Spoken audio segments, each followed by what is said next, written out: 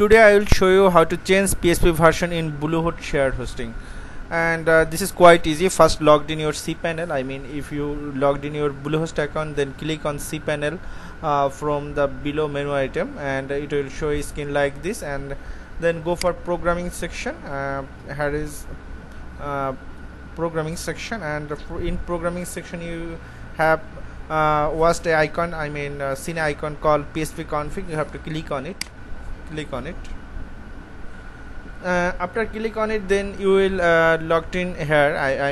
You are see a screen like this, and from this screen you will see it is stored Bluehost PHP configuration. Even from this you can choose any of your PHP version like PHP 5.4, PHP 5.4, PHP 5.4 first CGI, and 5.6 single PHP data and first CGI.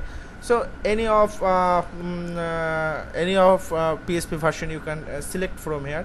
You just select it and then just click save changes, and it will be done.